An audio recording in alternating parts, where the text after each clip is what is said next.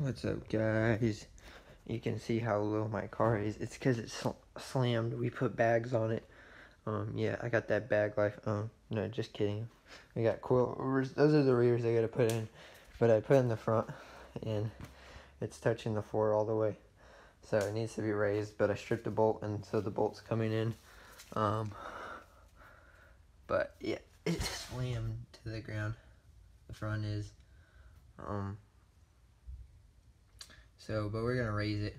But yeah, they're Raceland coilovers, so they were pretty cheap, but they're pretty decent. And I got the Z back. It needed a new fuel pump, so the Z is back, and the front is slammed.